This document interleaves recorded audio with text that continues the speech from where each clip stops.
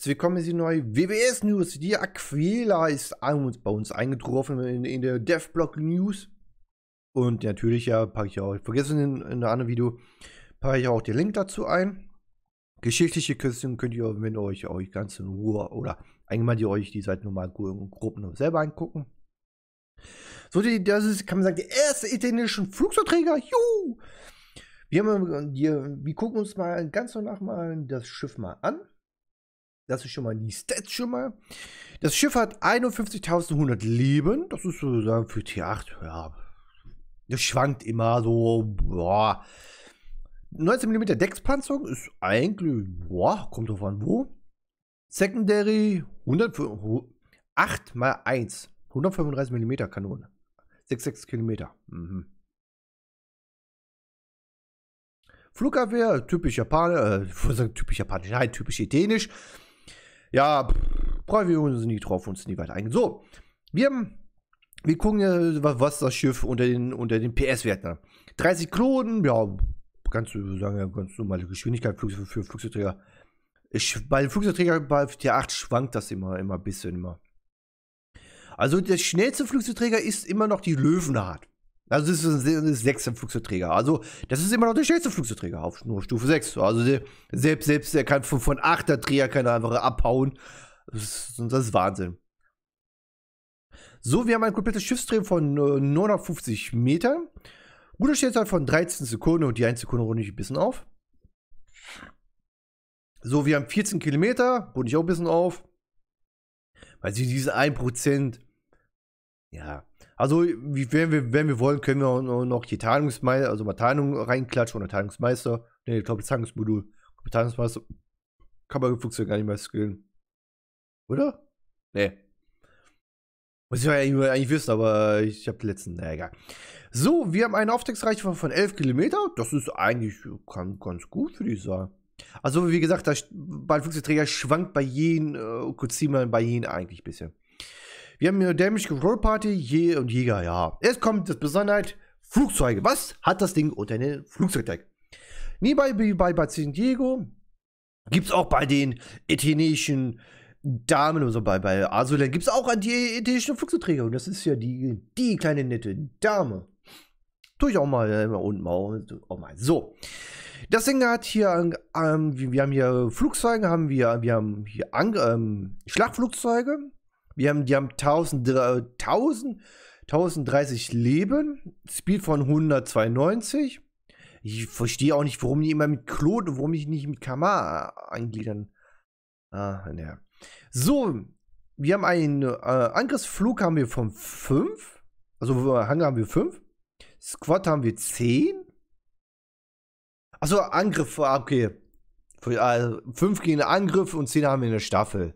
Ich habe das gerade falsch rum gedeutet. So, das heißt, wir können zweimal anfliegen. Das ist schon mal ganz gut. So. Wir haben eine Wiederherstellung von einer knappen Minute. Wir haben ein Q7 von 10 Kilometer. Anzahl unter dem Deck haben wir 24. Und 12. Maximale Rocky. High oder ab? Ich sehe das gar nicht. Hier wird hier 12 maximal Raketen. Damage von 1150.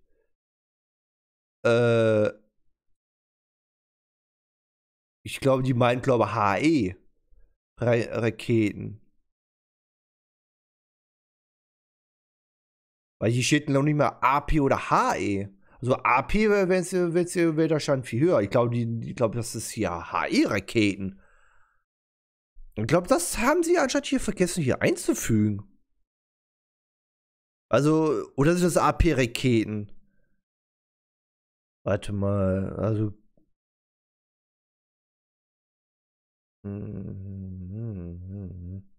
Geschichtliches steht auch so. Aber wie gesagt, hier ist das fraglich, ist das hier AP oder HE-Raketen. Also ich glaube, wenn HE-Raketen, wenn hier Brandfähigkeit draufstehen. Aber es können, oder die haben es einfach vergessen, hier einzufügen. Das glaube ich nicht, weil sonst würde ich hier auch, oder wenn AP-Damage hier steht. Hier steht hier gar nichts. Okay, hier ist ein Fragezeichen, was sind das Raketen sind. HE oder AP, das ist ein Fragezeichen. Ich glaube, das haben sie hier. Wie gesagt, es gibt bei einer Übersetzung, es kommt zu mal ein Fehler vor. Ich glaube, es könnte HE-Raketen oder AP, eins von beiden, aber ich glaube, das sind HE-Raketen. Also AP wird hier draufstehen, aber oder HE wird hier Brandfähigkeit hier draufstehen. Ich glaube, das wurde hier was vergessen. Naja, wir haben hier Torpedobomber an Bord. Wir haben 1150 Leben. Wir haben Raketen als Damage und gleichzeitig haben wir als Damage als Leben bei einem Torpedobomber. Ja. So, Speed von knapp 117 Kloten. Angriffsstaffel 2, Squad 8. Okay, das heißt, wir können ein paar Mal anfliegen. Das ist schon mal ganz gut. Wiederherstellung sind wir bei 17 Sekunden. Aufsichtsreichweite sind wir bei 10 Kilometer. Unter Deck haben wir 26. Torpedo auf Abwurf haben wir nur. Oh, okay. Damage von 8363. 7, ja. Okay, Speed von 30. Boah. Und eine Reichweite von 3,5. Scharfschalte. Scharfschalte ist auch dabei. 403 Metern. Oh. Okay, hier muss man es vergleichen. Ist das, ich glaube, das ist viel. 400 Meter ist, glaube ich, viel. Also, wie gesagt, bei den Flugzeugträger, bei den Skills und Co. kann man alles ja reduzieren. Da muss ich gerade mal gucken, bei den Russen mal. Also, was haben die Russen? Das will ich mal gucken. Also, da bin ich fraglich. Ich glaube, bei den Russen habe ich ein Komplettvideo gemacht. Shit. Da muss man bei den Russen mal nachgucken. Ich glaube, bei den Russen ist irgendwas mit 500. Aber ich glaube, 403 ist eigentlich sehr viel. Ich bin nicht handvoll Foiling, aber ich glaube, das ist relativ viel. Also hier kann man die Scharfschaltung ein bisschen runterschrauben. Schnell sind die Torps nicht, aber der Damage ist schon ganz okay. Also, wenn die beiden Torps treffen, es schwankt mir mit den Damage immer über so 16, nicht 16.000, doch.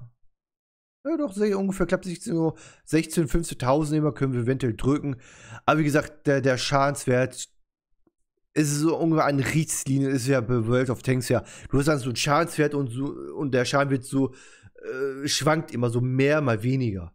Also maximale Damage kommt man meistens ja eh nicht. Kommt drauf an, wo man den Torpedo trifft immer. Deswegen, wenn er so gleich in den Torpedoschrott reingeht, geht die Schaden ja um die Hälfte reduziert, ja. Aber so ist ein ganz solider Flugzeugträger. Hier mit den Attack-Flugzeugen ist Fragezeichen, was das sind. AP oder HE-Raketen.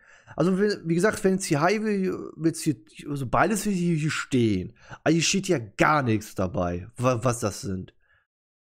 Also, der Schadenswert ist eigentlich sehr wenig. Also, 5 sind Angriff, aber nur 12 Raketen.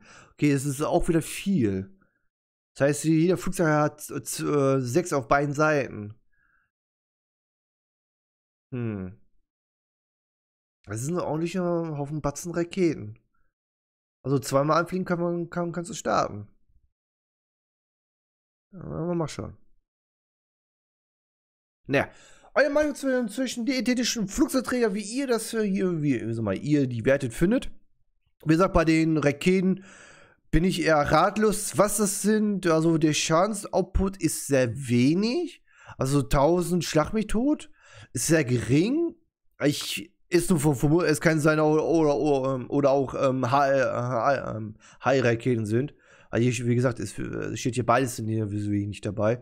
Ich glaube, da fehlt ihm hier ein bisschen. Naja.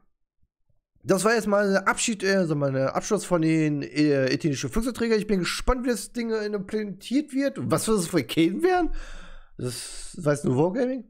Und wenn es euch gefallen hat, lasst ein Like nach oben und schreibt einen Kommentar, wie ihr so die italienischen Schiffe so grob erstmal so wie ihr findet. Sagen bis das nächste Mal, haut rein und bis, ja, auf Wiedersehen.